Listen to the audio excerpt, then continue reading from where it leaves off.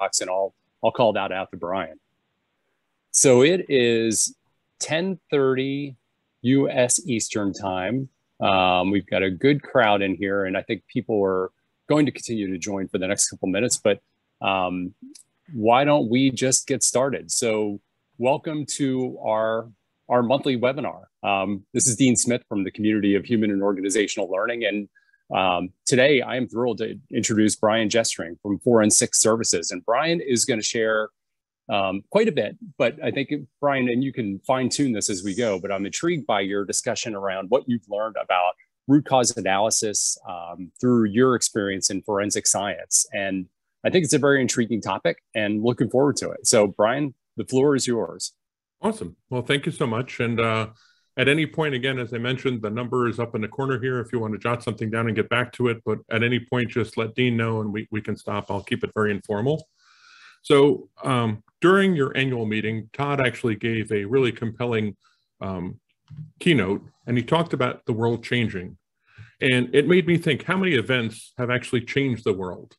And it's actually not as many as you think. And my definition of what changed the world is something that actually changed our behavior.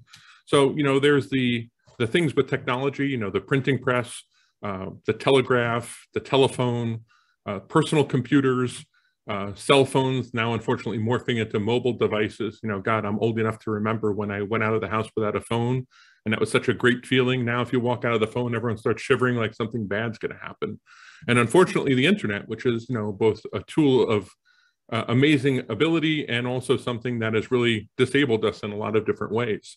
But when we look at these initial things, we see that a lot of them are technologically driven, and they're driven in such a way that it's causing us to interact with the world around us differently and the world to interact with us differently. And that's what's physically changing our behavior. More recently, we're seeing that, you know, really bad things are also changing our behavior. You know, 9/11, people remember where they were on 9/11, and everyone uses this line that, you know, that was a defining line and everything's been different since then. And now we're all going through this global pandemic. And here's just this really dramatic photo of trailers of bodies right at the foot of the Statue of Liberty. It's actually a little misleading because this is actually in Jersey City. The Statue of Liberty is off on its own little island. But when we look at this, I started thinking about it more. And 9/11 clearly changed our behavior. But is COVID changing our behavior? And that's kind of a wacky question to ask, because when you look at the consequence of COVID, and what I mean by the consequence, let's look just at the thing that is very stark, which is the death toll. And as of this morning, if you go to this website called Worldometer, you know, almost 4.5 million people globally have died. Almost 4.5 million people. Almost 650,000 within the United States alone, just within the United States. And just to put that in context, that's greater than the number of soldiers killed in World War II, which according to the National World War II Museum was 407,000. 200 times greater than the people that died on 9/11. And on certain days of the pandemic, there was actually more people dying of COVID than on 9/11. So how could it be that an event that is so serious and so stark is not changing our behavior? And you might disagree with me, but the objective evidence I want to give you has to do with PPE, personal protective attire. So at the height of the pandemic, the people that were on the front lines fighting in emergency rooms and first responders were totally strapped for personal protective attire. And they were doing whatever they could. They were reusing gloves that they shouldn't. They were reusing masks that they shouldn't. You see here using plastic bags. So American manufacturers stepped up, because the reason these shortfalls came is because supply lines were shut because of COVID, and they ramped up production, and they ended up getting stomped for it. And what do I mean by that? Well, now they've ramped up all this production and everyone's going away again, because as soon as the China line opens up again, everyone's running back to it. So it's one of these situations where how stark does it have to get before we change our behavior? And there's a great quote from this one executive. They want to have the cheapest prices. They want China prices, but then they want American manufacturers to bail them out when they can't get Chinese products. And it doesn't work that way. So I'm just looking and saying, okay, we're looking at this whole COVID process and it's not changing our behavior. Why is it not changing our behavior? And I think the reason 9/11 changed our behavior and COVID did not had to do with visibility. No matter where you were, if you were alive and you saw images of 9/11 flooded into your house, They were everywhere. They were on the news. If you didn't watch TV, they were on the radio. If you didn't listen to the radio, walked by a newsstand, they were everywhere. The horrors, the tragedy of this event that happened were visible to everybody. And while we hear about COVID and while we hear about these great numbers, it's almost to the point where we can't comprehend what's happening. We can't see it. It's not visible enough to us. And as an old adage that I think was attributed to Stalin, but I really don't think it was him, just doing some quick historical research, that the death of one man is a tragedy, but the death of a million is a statistic.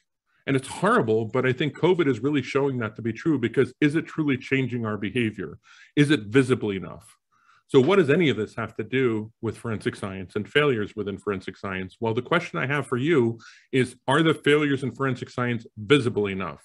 When someone spends 33 years in jail for something based on science that was never valid in the first place, when labs are closing in Nassau County, New York, and Detroit, Michigan, when all sorts of work is happening because of dry labbing, or all sorts of things are happening in different places from Anchorage to New York to Seattle, when the National Academy of Sciences is saying that work that the FBI has been doing for years didn't have the scientific foundation to work.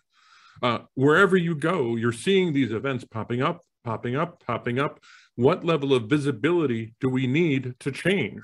Are we at the point yet where all these problems are such that we will reach this tipping point? And when I mean reach the tipping point, when we look and say, this is not acceptable, this is something we have to do something about this. So using the analogy of where we started, are we at a place where it's visible enough to change our behavior? And this is really overwhelming, because you look and there's a lot of different reasons, there's a lot of different root causes for all these different failures that happened, but there are some commonalities, and there's some commonalities throughout history, and we're going to talk about that today. We're going to take a little 211-year journey through history of forensic science, history of science, and kind of come and put it in perspective so you can see how we got there. And to a degree, this is overwhelming. But the good news is, like the fortune cookie says, all great journeys start with a single step. And we're taking that step. And thank you for being here this morning to actually take that step with me, talking about the challenges that are associated with failure analysis within forensic science. Just giving you a quick little bio about me. You know, I've been in the field for 30 years. Before I was a consultant, I have been a crime scene investigator, a bench level analyst. I was a supervisor and manager in some of the largest and busiest crime labs in this country. And also I managed an accreditation program for an entire state. I was also an academic teaching undergraduate and graduate work in forensic science, and directed a forensic science program at a university. So with all that type of fun stuff over with, how did we get here? So in order to understand where we're going, we really have to take an idea of how did we end up where we were. So in order to do that, I think we have to take that little ride back in history. And luckily I booked us a little trip this morning so we can actually jump on board and take a ride through history. So we'll just set the time back. We're going to go back to 1811, December 17th, 1811, and we're going to head over to France. So I'm sure everyone from all over the world, the person in Malaysia, whatever, you didn't expect to go to France this morning. So buckle up, here we go, we're off. So when we start looking at police work, and specifically the emergence of the detective, in the early 1800s, the policing in general was just an organized militia, and it just was there to keep the peace. And even if you look at what the Metropolitan Police Force's logo is, it's keeping the Queen's peace. It's really always been that police forces started as trying to keep the organized masses down and try and keep order. Not much more sophisticated than that. This kind of changed in 1811 with Eugene Francis Vidocq. Vidocq was an interesting character because he, in addition to being, you know, a womanizer, a deserter from the military, a career criminal, he was also a very smart guy. And in 1809, he watched one of his friends getting executed for his life of crime and said, this is probably not the way I want to go. So he approached the warden of the jail he was in and said, listen, I can help you. And he organized a plainclothes division of snitches, pretty much, in jail, that turned into the first plainclothes detectives, the first plainclothes police officers. And this is 1811. And it's nothing like the detectives we know right now. We can actually thank Edgar Allan Poe with C. Augustine Dupin, who came out in 1841, who was the first real first real detective, where he sat in his little flat. And as he sat in his flat, people brought him evidence, and he objectively looked at the evidence, and not the he said, she said, but actually the physical evidence that was there, as well as the he said, she said. He weighed it all, and he solved these crimes. And that was an amazing inspiration that actually led to detective bureaus around the world just appearing. You know, in the UK and New York City, I could show you badges and shields around the world, but really Obviously, Vidocq gets the credit for being the first person that pulls the police department away from this organized militia, but Edgar Allan Poe, this fictional influence, really influenced our reality and the police detectives. Now, what about the scientific detective? Well, that all traces back to one specific person, believe it or not, and you might not know the name, but you know the person, and I'll tell you why. This is Dr. Joseph Bell, and Dr. Joseph Bell was a surgeon in Edinburgh, and he also taught at the medical college and ran a surgical clinic. In 1877, he took on a young medical student to assist him, and that young medical student was Sir Arthur Conan Doyle. And Conan Doyle was constantly amazed at how Joseph Bell, and if anyone's interested, I can put him to some extra reading on this because it's really fascinating, real life stories of how patients would walk into Bell's clinic and Doyle would be helping him. And as he stood there, Conan Doyle would look at him, diagnose the problem, tell what the person did for a living, and actually tell where they came from within seconds, just on some basic observations. Sound familiar? Because it is. This is Sherlock Holmes. This is the real Sherlock Holmes. So when you actually combine C. Augustine Dupin, that detective, and the first real scientific detective, even if it might be fictional, it really influenced someone in real life again, where fiction is influencing fact. And this was a guy named Hans Gross. Hans Gross was a magistrate in Austria and Upper Styria, and he was completely frustrated with the level of evidence that was coming into his courtroom. It was a situation where it was all he said, she said, and essentially it was garbage. So inspired by the works of Sherlock Holmes and what he saw with Poe's Dupin, and he actually saw that there was validity to what Holmes's stuff was, he actually created a book, a manual for criminal investigators, magistrates, police officers, and lawyers.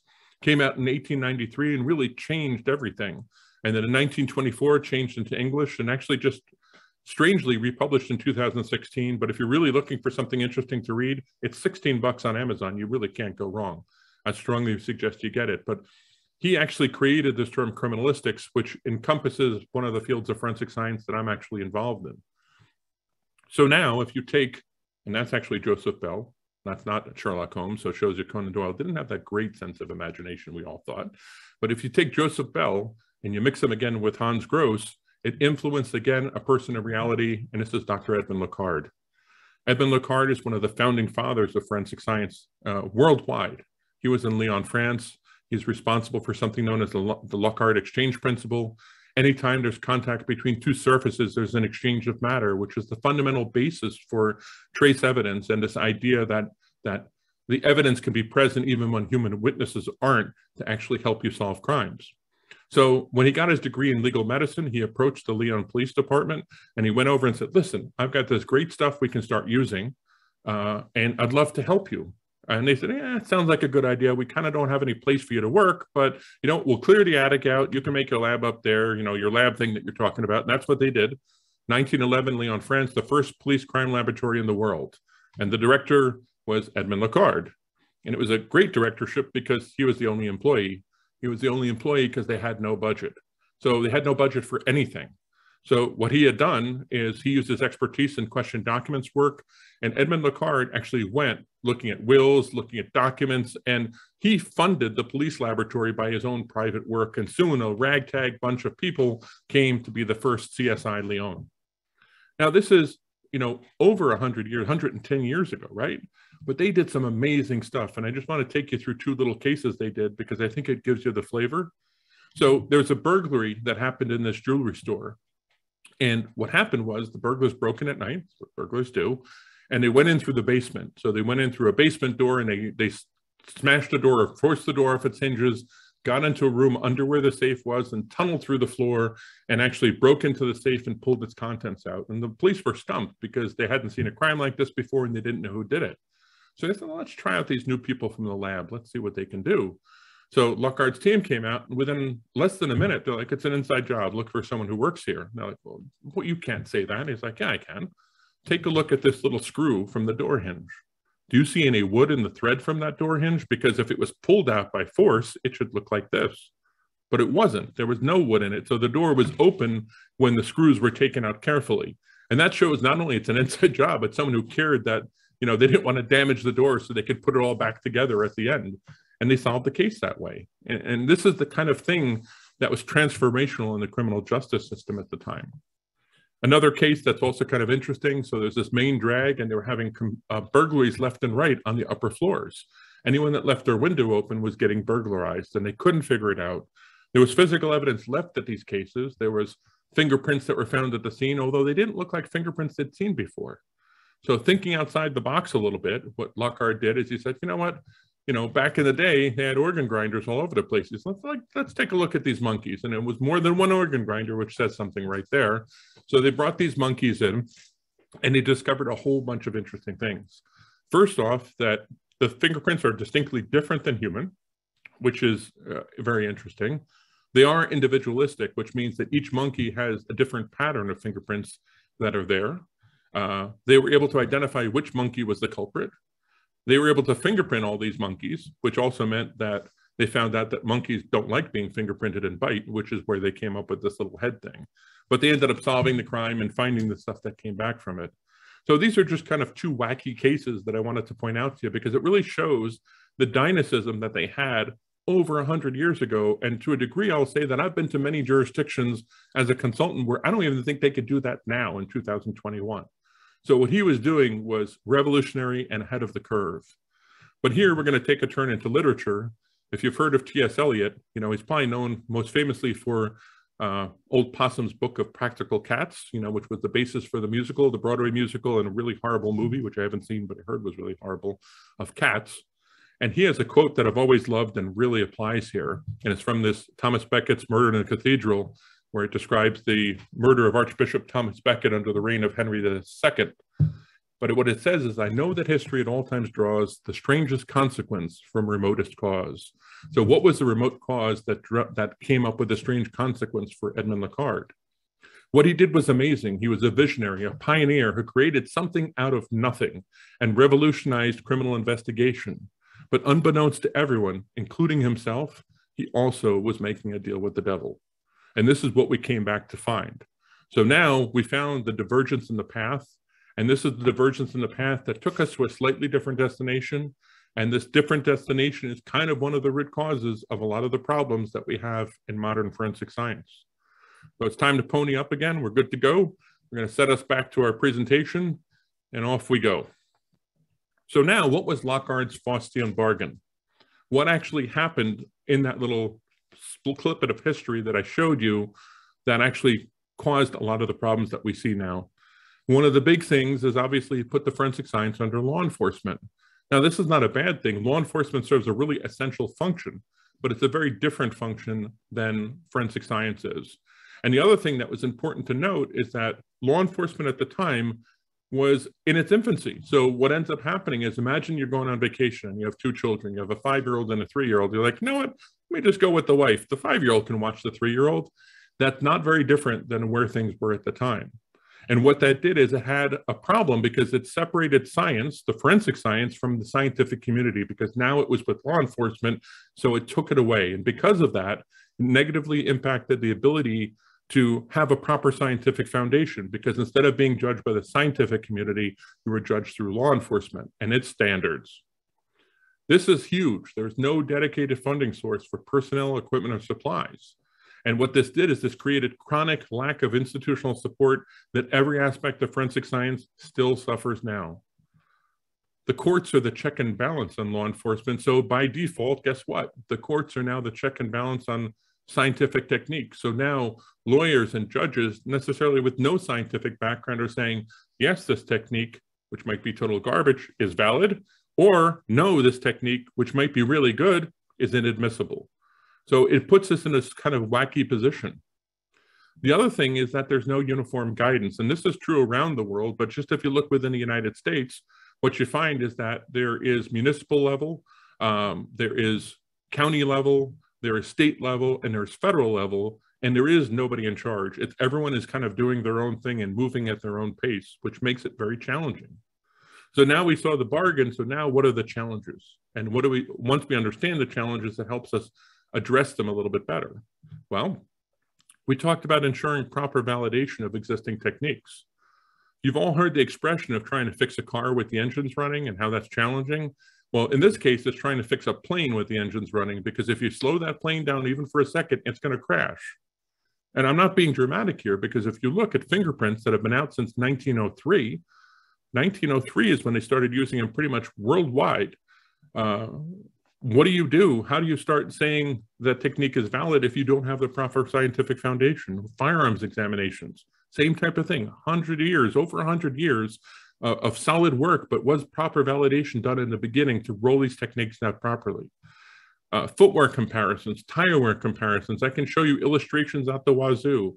You know, are all these things, were they properly validated before they roll those out? Looking at bloodstains that are found at a crime scene. And there's a lot of this is based on physics and it's based on other science, but were proper validations done to show that the techniques are valid? And more importantly, sometimes that the people that are trained appropriately to recognize and use those techniques. And it's not always the old stuff. Some of the new stuff too is also in question. If you look at analytical photogrammetry, which is essentially looking at photographs and trying to determine the height or trying to look at distances from those things, you know, did the appropriate validation occur? And this is a real challenge of how you go about trying to fix this plane while it's running and while a lot of cases are really depending on this work to go through. The chronic lack of institutional support is just a huge burden and a huge thing that we have to try and overcome.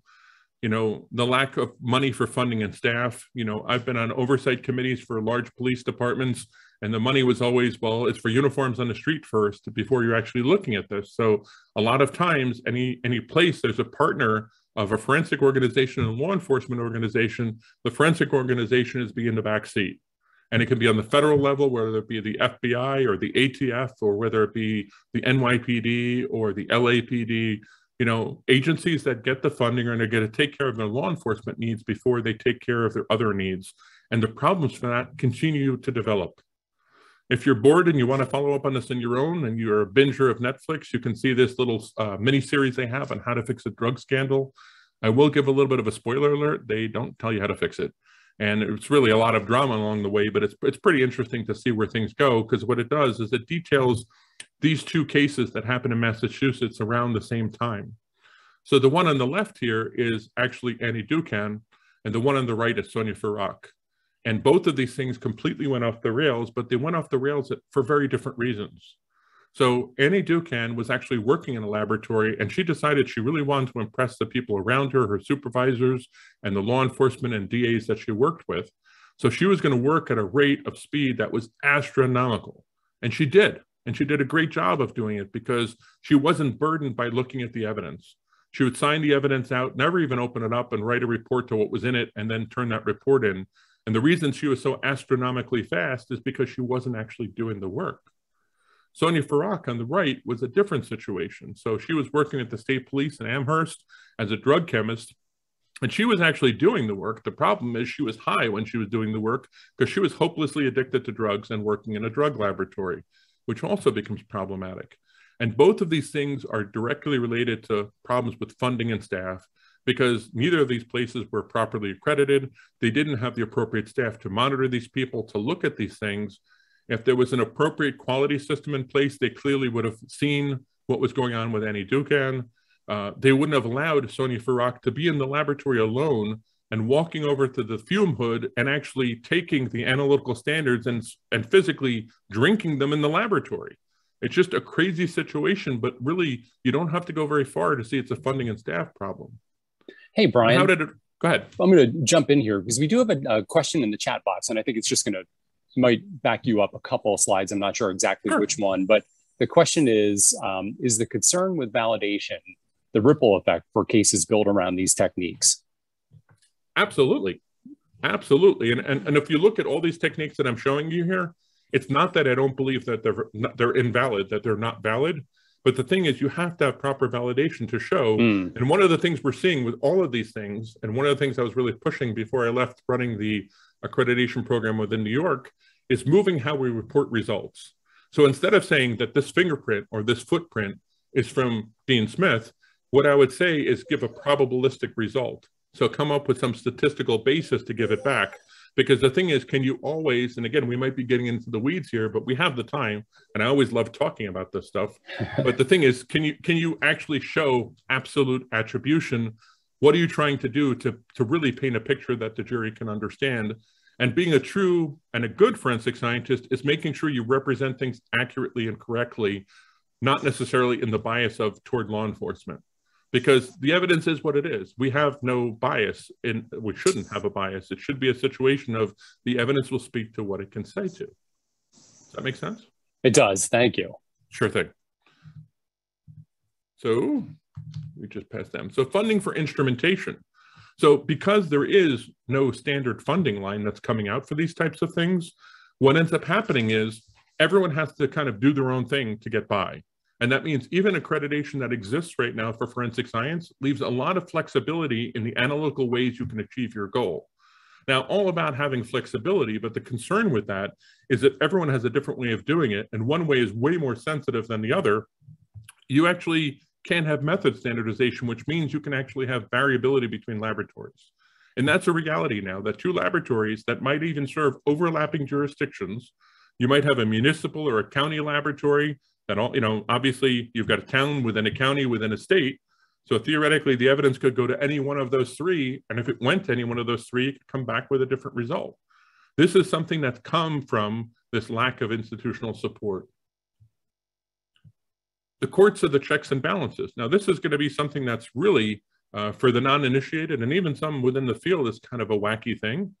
So the way it works is if I develop a technique right now, let's say Dean's holding a picture and he's holding some picture of something of evidence, whether it be child pornography or a murder scene or something like that. And I say, well, I want to look at the picture, not look at the fingerprint from his hand, but I want to look at it, the digit on his hand. And I will say, I can identify this as Dean's finger above anybody else's. Okay, I will make this claim. So what happens is I will say that, the police will arrest the person, they'll go to trial, and at trial, on the back end, the judge will then decide what I did is if it's scientifically admissible. Now, if it went on the state level, there's one level, depending on which state you're in, and it varies from state to state, and there's legal standards of Frye and Daubert that are out there. But if it goes on the federal level, it's a completely different standard. So it's kind of a wacky process that's on the back end. So let me give you an example in a world that you might understand. Everyone now is looking to retire. So you've made enough money, you're going to go build a house in North Carolina on the beach. So you come over and you decide, well, you know what, I'm going to build a house here. And you buy some land from someone, but you don't have it surveyed, so you don't know where the borders are. You then go to try to build the house. And you go ahead and you come up with plans yourself, but you don't have anyone look at them to see if they're to code or anything like that. So you go and you build the house. And then when the house is built and sitting on this property, you then go find an inspector. And that inspector, by the way, knows nothing about building, knows nothing about property lines, knows nothing about that. And that inspector could be both on the state level or the federal level, so they could have a totally different standard for the same exact house. And then you say, is this good? Does this work? It sounds kind of ass backwards, doesn't it? It's not necessarily the way this should work. So one of the things we see is that the courts and the science don't always kind of juxtaposition well. Giving you some other quick examples of that. So the way court works is it's not necessarily one trial that goes to fruition. Judges will have multiple dockets that are running simultaneously. So in one case that Judge Dwyer had in New York City, a defense attorney made a motion saying, listen, the DNA evidence on this case, there's two different types of DNA evidence, and I think it's inadmissible. So he made this long legal motion, the judge considers the motion, and then once they decide the motion, then they move ahead with that trial. So they're hearing other cases when that's happening. So in this particular case, the judge received a motion, he's considering about this DNA evidence, if it's valid or not, and he makes his decision. So he calls the attorneys for that case back to his court, pauses the case that he has going on right now, which is completely unrelated. So the members of that case go sit in the benches, and then the people that hear the motion come sit at the tables in the front. And he says, listen, I've made my decision. The DNA, this type of DNA is inadmissible in my court. And at that time, the people in the back jump up and say, well, wait a second, Your Honor, that's the exact same DNA that's being used in our cases. They go, oh, no, it's okay there. That one's okay, but this one is not. What? This type of thing happens all the time. And again, it's because there's not necessarily a scientific basis, which would say if it's not valid in one, it's not valid in the other. And I'm not trying to defend the particular DNA type of evidence that was thrown out, but it just doesn't make logical sense that the same judge with the same courtroom would admit on one case and not admit on the other. It just doesn't make any sense. Going to the Sonia Farag case, Judge Kinder, so she worked at the laboratory since 2004. She's arrested in 2013. And when she's arrested because they can't find a piece of evidence. They start looking for it. They look in her drawer, find the evidence open, find crack pipes in her drawer. And when they go to court, because she was testifying on another case, she was under the influence. So that's usually a pretty good sign that you might be onto something here. And in my business, they call that a clue. So regardless, the defense attorneys came forward and they said, listen, we have concerns about the work she did, which is valid. If you have an analyst that's completely intoxicated with the evidence at the time, that calls into question some of the work they did. And the judge said, well, we can look back to July of 2012, but no further. Well, later when it was determined, she had actually been completely stoned out of her gourd since 2004. And actually, before she even started working in the laboratory where this happened. And if they would have even done something simple as drug testing before she started, she wouldn't have been working there. But what I'm trying to illustrate here is that the legal decisions don't always make sense, and they're not always based on the evidence, and they're not always based on the root cause, and they're not necessarily a corrective action in any way, shape, or form. So this marriage between the courts and forensic science is clearly an uneasy one. This lack of uniform guidance. So I just want to give you a contemporary example, and I'm sure this is happening in every industry, but I'm going to complain about forensic science because that's just what you gave me 45 minutes to do this morning. So they started what's called the Laboratory Information Management System, or a LIM system, and this started probably in, I would say 10, 15 years ago, where all the laboratories around the country were migrating from pen, paper, pencil, photographs to trying to move to digital systems to try and have everything where evidence would be accessioned into the laboratory through an electronic means. Reports would be generated that way, and they would track evidence that way. And that's like medical records. You can look in any industry. These things are not unique to forensic science. So what happens is they set these whole processes up, but the people that are the LIMS vendors, who do they go to define the terms? They go to the laboratory. So each laboratory is setting the terms up completely differently. What that means is that the digital outputs from these laboratories do not translate between labs. It's the Tower of Babel, because there is no uniform guidance. No one said, listen, this is what a piece of evidence is, and this is how you handle this, and this is where this goes. So it has real-time consequences when you're trying to look at things like backlog management or apply any management principles or track things through the labs, that all of these things are independent. And all of these problems are stemming from the things that we talked about, our little trip in history. More contemporary thing is report standardization. So when I entered the scene as an executive within New York State government, looking at the accreditation program, I saw that how forensic laboratories, and even sometimes the same forensic laboratory, reported results was vastly different. And it was just a wacky thing. So we had something called the Report Standardization Initiative. So I partnered with the New York Crime Laboratory Advisory Committee, which was the crime laboratory directors. And I had all these things called technical working groups. They're things that I sponsored. So we basically paid for people to come together from the different disciplines. So over here, you can see biology, crime scene, digital evidence, drugs, fire, firearms, latent prints, question documents, toxicology, trace evidence, all the different things that were done within the state of New York, within the 18 at the time forensic labs. Now I believe there's up to 22 that are there. And what we said is, we want to come up with guidelines that everyone can issue reports on. And this wasn't earth-shattering, but it was a first step. Every journey starts with a little step. So we said, identify standard components that must be present in a report, develop standardized reporting language. And this is really important. If there's a qualifier or disclaimer, you have to identify the time it would come in and also standardize what that qualifier or disclaimer is, and also have standardized definitions, right? Pretty straightforward. This was herding cats. This took forever to put together, but you know what? I'm kind of proud to say that I stood this up back in 2013, and it's still to this day the only in the world, actually the only in the galaxy, report standardization, which is really ridiculous. You would think that you'd want these things to be the same. And some of the things, like if you have the term consistent with, okay, this particular evidence was consistent with that. Well, what does that even mean? Well, in one laboratory, it meant, well, I can't rule it out. In another laboratory, it was just under an inclusion. That's a vast chasm to try and have defined in that one term. So in each of these disciplines, it was a real treat to trying to have these conversations. But eventually, we kind of got people on board. But it just kind of shows that nationwide, states can take initiatives, but they only go so far. And I'm not with New York State anymore, and I'm not sure necessarily how long they'll even comply with this anymore. It might just go the way of the wind. I'm not sure, but it's the first little step, and we're not seeing that federal initiative to take things like this that make sense and move forward with them. But there have been, we've kind of been doing a little Schadenfreude up to now, but now I want to start talking about some positive things. There have been pockets of regulation that have really made a difference. What do I mean by a pocket of regulation? Well, the first thing was the DNA data bank. In 1998, there was the national level of the combined DNA index system was implemented, and the FBI was doing it. So they basically said, we're going to keep this computer database of all DNA profiles from crime scenes, and you can submit them if, you can be part of it if you are accredited and if you follow our quality assurance standards for forensic DNA testing.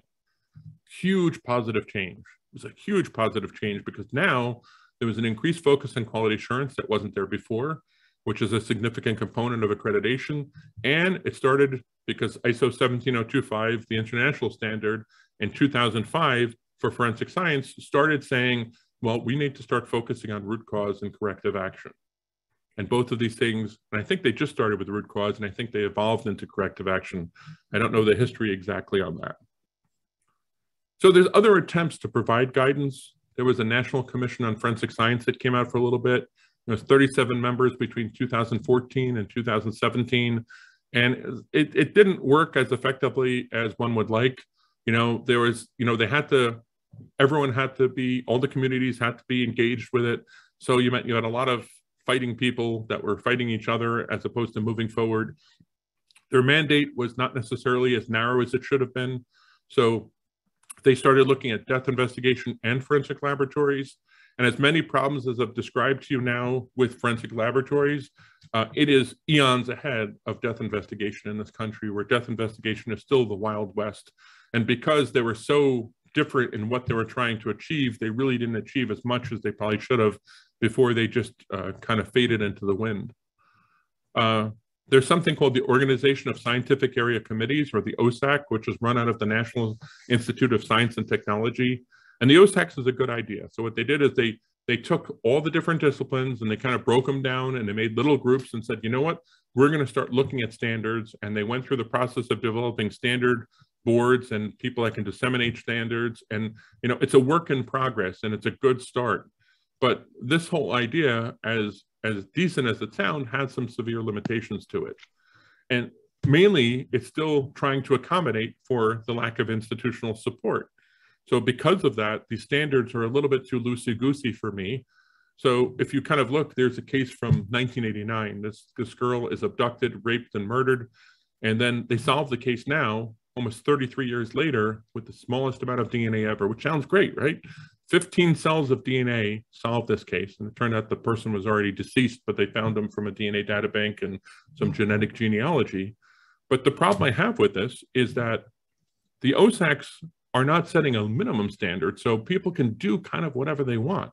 So the detection limit should be something, in my opinion, that's set at a standard that everyone is complying with. And when you have one laboratory, in this case, private laboratory, that's kind of way off the charts, it kind of gets wacky. So there needs to be governors on either side of this to make sure what we do and what we go forward with is valid and makes sense.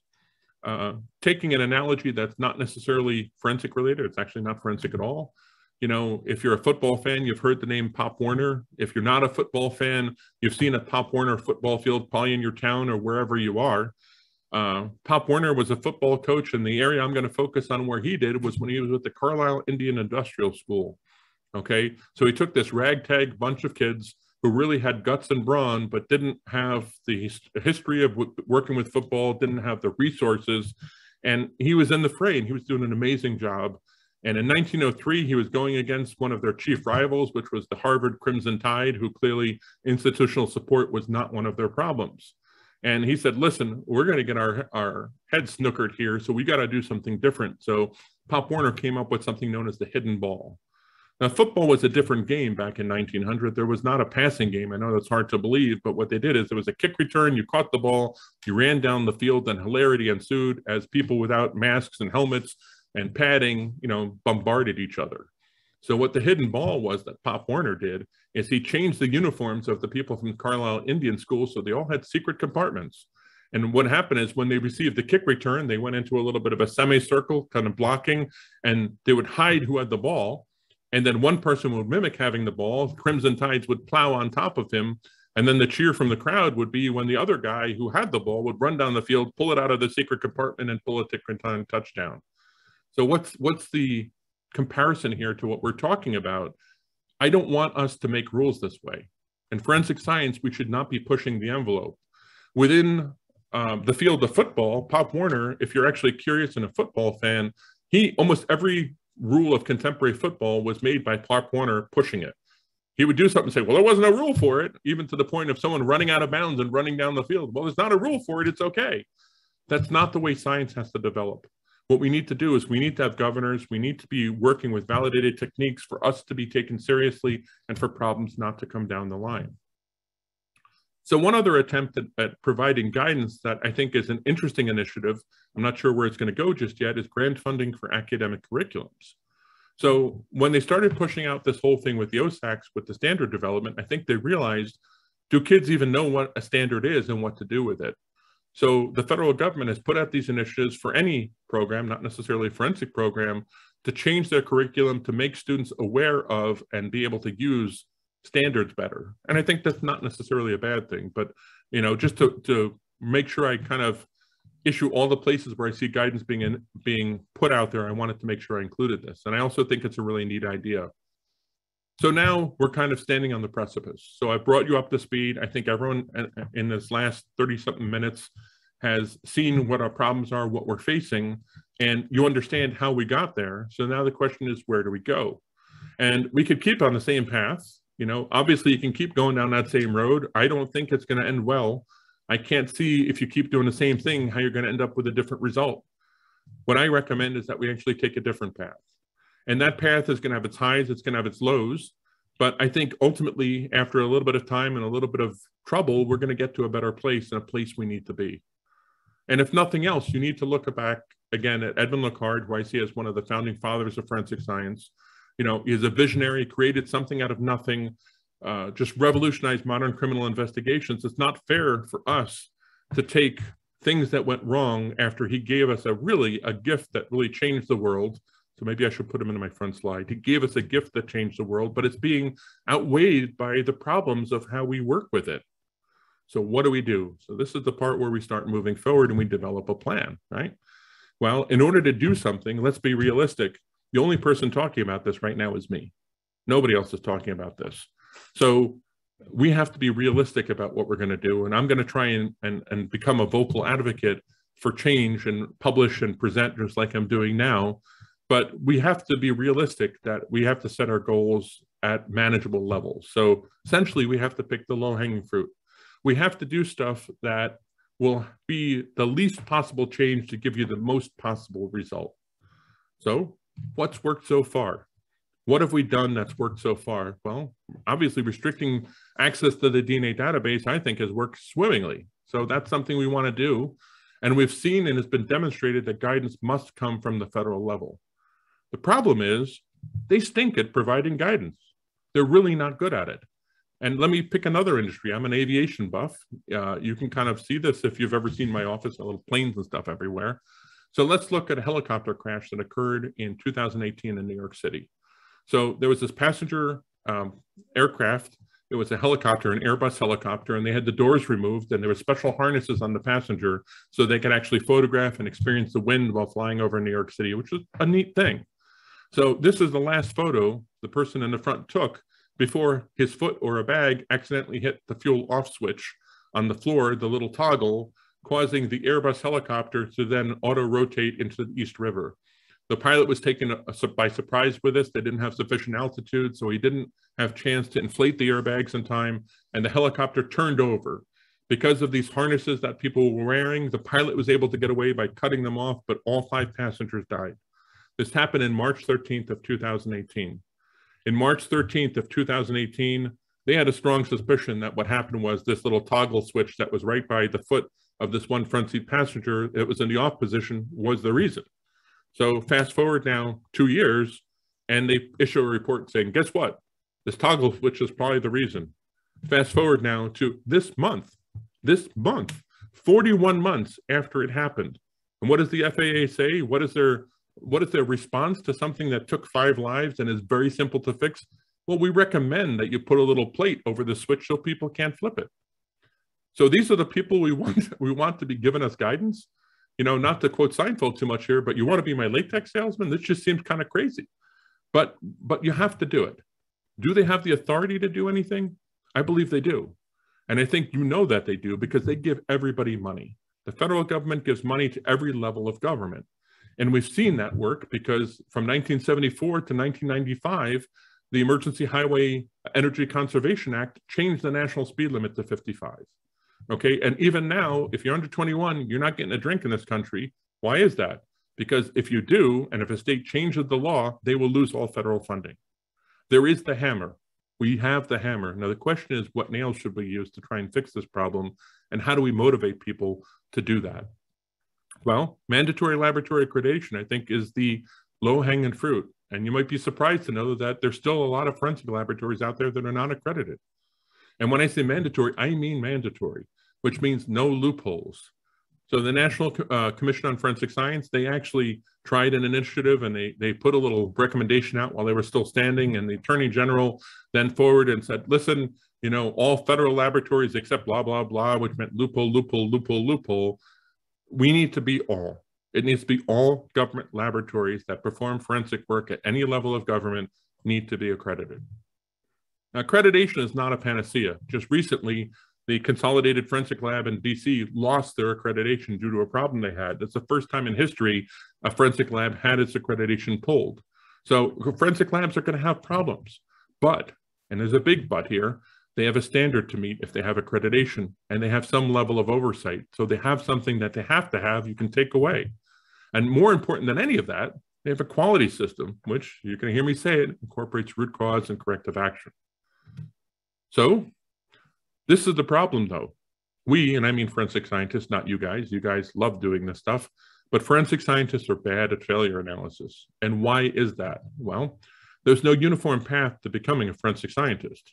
So people can have a forensic science degree. They can have a traditional science degree. I have a combination of the two. I have an undergraduate in traditional science and graduate in forensic science. There's people with non-science degrees. One of the most significant persons that was doing firearms examinations had a degree in church ministries, which seems kind of crazy, but he was a really good firearms examiner, but that's what his degree was in. And there's a lot of people that have no degree at all. So you'll see this because there's a lot of law enforcement impact still within latent print community and firearms community, and some of those people have no degree at all.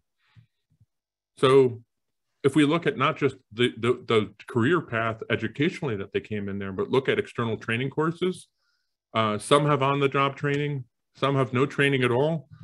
It's kind of crazy. Sorry, I shot by there. So some have some external training, some have training on the job, and I'd say a majority have no training at all in root cause analysis or failure analysis or understanding the significance of learning from where we make mistakes. So why is failure analysis so important? And here I'm clearly preaching to the choir. You know, in my mind, the thing that separates humans from every other species is our ability not just to learn from ourselves, but to learn from the collective wisdom of those who came before us and come alongside us. Now, the problem is when you don't do that, every day is Groundhog Day.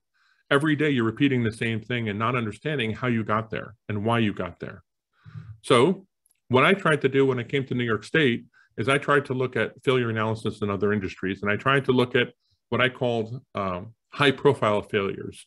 So when things go wrong in forensic science, they make the paper.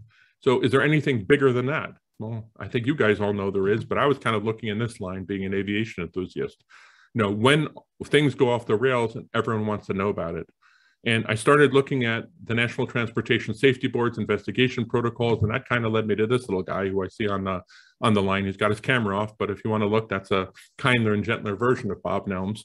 And we had a lot of discussions. And what we did is I actually brought him to New York State, and we did a bunch of training in his latent cause analysis process for the examiners in the state of New York. And I am personally think it's transformational. I think he's got a great idea, a great concept. He encouraged me to go look at other programs as well. But within my agency and my office, I created protocols that really followed his thing. And we did training, and I offered that training to people at the FBI that came and attended. You know, one of the trainings that we actually did happened during one of the biggest blizzards in New York State history. And believe it or not, and Bob can confirm this, we actually still had a class because people were coming in from all over the state. They were in their hotels anyway. So I found ways to get them there. And we, even in the biggest blizzard where the entire state was shutting down, we had a class. And I think there was a lot of support once people started drinking the Kool-Aid. But the problem is the bosses still weren't drinking the Kool-Aid. And there was a couple of times when QA managers, quality assurance managers would be part of this, but there's a lot of times when they weren't, and laboratory directors definitely were not engaged in this process, and it was a real problem. So as we start looking to come up with a solution, I think what we need to also do is change the forensic accreditation guidelines. And that first one is that the laboratory directors have to have training in root cause analysis. Now, yes, you're the overall manager, but I think if you don't understand the significance of this stuff, I think it's hard to really make educated decisions. I think we need to require all lab staff to actually have exposure, maybe not a full root cause class, but at least to have something to expose them to what the merits of this type of thing are. And just like we saw what the NIST was doing, the National Institute of Standards and Technology, with trying to grant fund some standard programs for curriculum, I think we need to do that in forensic science academic programs. There is an accreditation for forensic science academic programs. It's not mandatory, but I think people that do participate in that accreditation program need to also incorporate root cause and corrective action into the training that they're teaching the next group of people that'll come into these laboratories. Because I think what you're going to find is that when someone comes out of an academic program and comes into a laboratory, they're going to probably know more than the people that are in that laboratory, and that's pretty scary. Now, I'll take it one more and say we should grant and incentivize this for all higher education programs.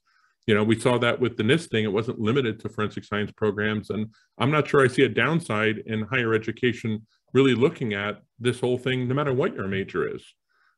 Maybe I'm taking it too far there, but you see, I've clearly drunk from the Kool-Aid. So here, as I start kind of wrapping it up, I just want to show you a little career path of what we're going to try and do here, or what I'm going to try and do here, is right now, I think we need to start dramatically increasing the exposure of root cause training to forensic scientists and mandating to people within the accreditation programs there that administrators within those laboratories are trained in that type of procedure. I think within 5 years, we need to mandate loophole-free forensic accreditation. So not, well, you know, you're busy, so we're not going to make you do it because you're a digital lab or you're a latent print lab. Nope. If you do the work, you have to be accredited. You have to do this. Mandate crime scene accreditation. So I haven't talked about crime scene yet. Crime scene is different than the forensic laboratory, but I think you can get there a little further out. And if people see a path, I think 8 years down the line, they should have the same level of accreditation. And I've already given some presentations at national meetings and international meetings about the need for crime scene to be accredited and for people to start having some level of quality system involved in the work that they do. Because if you don't recover this evidence right from the beginning, you have some real problems. You have some real problems because there's nothing a laboratory can do, no matter how sophisticated, if the evidence was never properly documented or collected. I think a little further down the line, I think we should look at NIST, the National Institute of Standards and Technology, taking a more centralized forensic oversight role, because I think it needs to be there. There needs to be that uniform guidance, and I put it down as 10 years. And then this last little stop on my path is creating a safe space within forensic science to discuss future failures. And I put within 15 years, but maybe we can move that down, and maybe that can happen simultaneously while some of these other things are happening, because there's a lot of siloing. So even if there is a good process for root cause and corrective action, it's within a single laboratory, and there's no way for that information to be disseminated to other laboratories, condemning them, the sins of our father, to create the same problem all over again. So this is just a crude roadmap of where I'm going to try and take this. I'm definitely at this point interested in any feedback that you guys have if I'm barking up the wrong tree. But because this is the time I'm going to say, if you have any questions or any time for discussion, this is where I'd love to hear it. And thanks for taking this morning to sit and talk with me. Brian, thanks. That was a enlightening story, and you're a good storyteller. So I really appreciate the background and the history. And I'm going to just reiterate what you just asked everybody. You know, first off, if anybody has any questions or comments, please just unmute yourself or raise your hand or chat it into the chat box. And then to build on that, any feedback for Brian about anything, but about the path he just sort of charted out, and comments on that. And looks like Tanya, your hand is up. Tanya, what do you think? I've got a little notepad out, so I'm looking for it. There you go.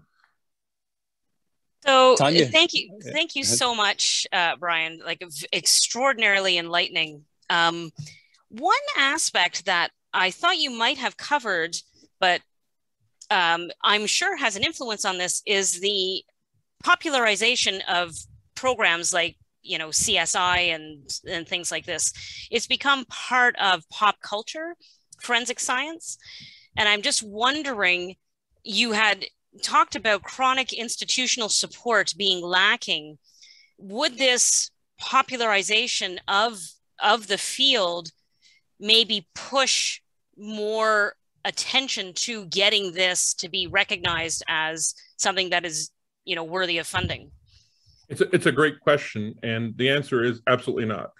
And just looking at my career, I've also was a television consultant. So I was a consultant for Law and Order and some other shows for NBC. And when I was an academic, we actually partnered with CSI at one point. And essentially what these shows want to do is they want to come in and say everything's great and there's no problems, but they don't want to give anything to it. And, you know, obviously those shows have changed how juries' impressions are. I just recently, for the first time in my life, and it's kind of wacky, served on a jury. I was on grand jury, and it's just amazing what some of my colleagues, you know, you have a little crazy crime and they're asking for body cam footage and they're asking for, did you do DNA on this? And I'm like, really? They can barely do DNA on homicide cases now because of crime lab backlogs, and you're asking about a petty theft. But it's a very good point you raise, is shouldn't there be more funding because of the increased awareness? But it's sort of like everyone wants the attention from it, but they don't want to do anything to fix it. And part of that problem is because it's not an easy problem to fix. You know, this is going to take some political will. It's going to take some money. You know, when I talk about this idea of mandatory accreditation, that sounds like something that's easy, but I'm not even sure there's sufficient accreditation providers right now to be up to speed for all the people that would be mandatorily accredited. So I'm hoping at this point, since the National Commission made this recommendation already, that they've been starting to ramp up. There's definitely more providers out there, and to comply with the international standards takes time. They have to be accredited in order to do it. But, you know, it's a process, and it's going to be an ugly process. I showed you that road's got some hills and valleys along the way, you know, but I think we have to go down it because they haven't up to now. And I absolutely love the field I'm in. You know, it's definitely something where I'm going to do it till the day I die, no matter what. But I'm very concerned, and I think to a degree I've got a unique perspective because I've been in the field. I went to academia. I got recruited back to the field, then kind of moving from there to being a consultant. It's allowed me some perspectives. And I think even when I was an executive with the NYPD, which was one of the labs that I managed, I didn't realize and appreciate as much the value of root cause until I started managing the accreditation program for New York State and started seeing all the problems from the different laboratories, and kind of that it was kind of wacky how it was being approached. So it's a good question. Unfortunately, the answer for it, I can definitively say it's not going to help.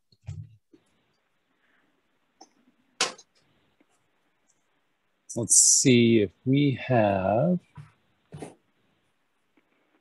So another question is there a viable standard for conducting root cause analysis, and is one needed? Well, I love Bob Nelms. You know, me and Nirmal, we get along real well. So I personally think the latent cause process is a great one. I got to tell you, I experienced a lot of pushback from both my agency and from the different laboratories based on the blame-free component of that. Because as you've seen, when we were talking about at the annual meeting, they want to blame people. They want to make it easy. They want to make it go away. And doing it blame-free is challenging, and it's not one they want to accept. And also they're looking to charge people. So let's take the Sonia Farag case. You know, she was in a situation where she was intoxicated with controlled substances at her own lab. They say, well, you can't make that blame-free. And Annie Duquesne did jail time, as did Sonia Farag. So they went to jail. So in those situations, it's going to be hard. I'm not saying it's impossible, but it's going to be a hard sell for my industry to sell a blame-free thing, although I tried adamantly to do that. And I saw Bob waving his little hand. I don't know if he couldn't unmute himself or he's just saying hi or, you know, sitting out on the mountains. But feel free to chime in if you want, Bob. There we go. Yeah. Brian, you kind of addressed it right there, but it's related to what we're talking about right now. I remember during the Albany class, during that blizzard, there was a girl who really made an impression on me because she was distraught for the whole class, very distraught. And she was just indicative of how many people felt going through the class.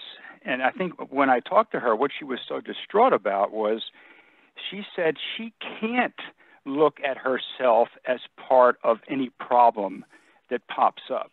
She cannot do that because if she admits fault, if she admits that she actually did something wrong, not only will she not work at that lab, she'll never work at any other lab. And she's got kids that she's got to feed. So that's a very valid point, unfortunately. And part of it is because of, the State Inspector General's office within New York State has authority over all the forensic laboratories, and they have a long history of destroying people for no reason. And the Nassau County lab failure, the failures in that laboratory were attributed to a narrow subset of people. There were some people in that lab that were doing excellent work. Their careers were ruined forever based on that report. In Monroe County, there was a trainee who was during her training made a mistake. Not a big deal. A trainee was caught, etc. She was never allowed to work again in New York State and had to move to a whole nother state. So how the overall infrastructure works is screwed up. But that's also why we can't trust states to do this. This is why it has to come from the feds. They have to put on their big girl, big boy pants and actually take over doing these types of things. And this is a long process. And I'm not under any illusion that many of these things will not even be changed when I'm pushing up daisies. But, we can either walk away from it and say there's no problem or it's not my problem. But I care enough about this field where I feel like I needs to be the squeaky wheel. And maybe somewhere down the line, someone will say, maybe that's not such a bad idea. Or even if they take credit for it, I don't care who takes credit for it. But we've just got to move ourselves to a better place. And I'm glad you remember that because that's scary, isn't it? Isn't that scary? Yeah. Keep the faith and keep pushing, Brian. Yeah. We have a couple more questions in chat. So the first one is there a forensic professionals community of practice? Well, that's an interesting question. So there are professional organizations. There's the American Academy of Forensic Science. There's the lab directors have one. But as far as a code of practice, no, there's not. And there's a lot of wacky things that happen within it. And I've got to tell you right now, it really pains me to look to the federal government for oversight at anything because they're so bad at it. But I would love for someone to tell me a different path because I just can't think of one. I think it kind of has to go there. And I think also when you look up the objective evidence, and it took forever, P.S., it took forever for it to happen. But, right now, I think I've got to kind of charge at that windmill. I've got to say that this is where we're going to head,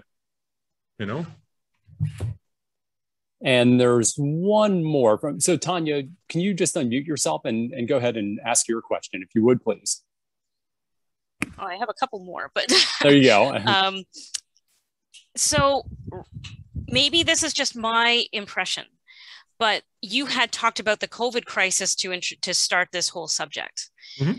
And I get the impression that people for the first time are seeing what science looks like. How publications drive science and the scientists are not necessarily all on the same page in interpreting the evidence. And but at the end of the day, people are, I think, looking more to public health experts than judges for the definitive answer on what we should be doing with the state of the evidence, right? As we stand.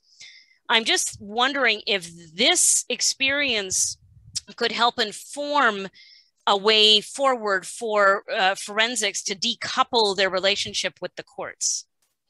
I don't think, and I thank you for that comment, and I think it's a good one, but I don't think we will ever decouple. Like my lofty goal and ambition is to actually have the National Institute of Standards and Technology have a division, and that division looks at and approves forensic techniques that are good for use. The courts can still do whatever they want. You're never going to take power away from a lawyer. It'll never happen. It's just not going to happen. It's never going to happen in my lifetime. It's never going to happen in the collective lifetimes of anyone here. So I think instead of fighting that battle, what I'd like to do is say, to help you make your decision, have scientists look at it. Right. Now, the problem is science overall is so politicized. You know, I can pick on numerous things, whether it be masks and COVID or global warming or whatever. So I think you can find people that are going to scream back and forth and say, scientists say all these things. But I think if we can just find what's acceptable, you know, it might be that what's acceptable is not as good as I would like. But you know what? If it's acceptable and it's approved, we can move forward with it. Because I think when you start being a little bit of a cowboy, and don't get me wrong, I was, in my career, I was trying to push the envelope because I was trying to look at it. But I think you need to pull it in because you need to look at the future and you need to look at the whole process overall. So for you to have confidence in the whole process, there needs to be more continuity and consistency among the product that you get out of these different laboratories, if that makes any sense. And again, a lot of this is my opinion, and feel free to understand and disagree with it. So the last, well, two minor things. One is you need to find yourself a tribe. You had said in your talk that you're the only guy talking about this. I suspect you might have more allies than enemies. So start collecting your allies as opposed to being the lone wolf kind of thing. But it'd be interesting because kind of, if you notice, that's why I'm talking to this group, because I'm talking to a group that doesn't have skin in the game. Someone can look objectively from the outside. And if anyone is ever interested in being a co-author or a co-presenter, even if I do the lion's share of the work, love to have you. Because essentially, I'm looking for people to become the army of the good on this. And it's going to be hard within the field. And, you know, when I was an executive within the NYPD lab, I was a civilian and I was an assistant director of one of the largest and busiest crime laboratories in the country, but it's still a police laboratory and everything I said was vetted. When I worked for New York State, it was vetted 37 ways from Sunday. You know, I'm now at a place where I can talk. People within the field, even if they agree with me, a lot of them are not in a place that they can talk. Very, very, very few, and as a matter of fact, are. So I'm actually trying as best I can to look outside of the field to this. And even if you have suggestions for other agencies and other approaches, because I can't believe this is the only field that's had this problem. So anywhere I can find help and guidance from outside, and maybe even better solutions. I am not opposed to stealing solutions from someone else and then crediting them. You know, that's what we do in academia all the time, right?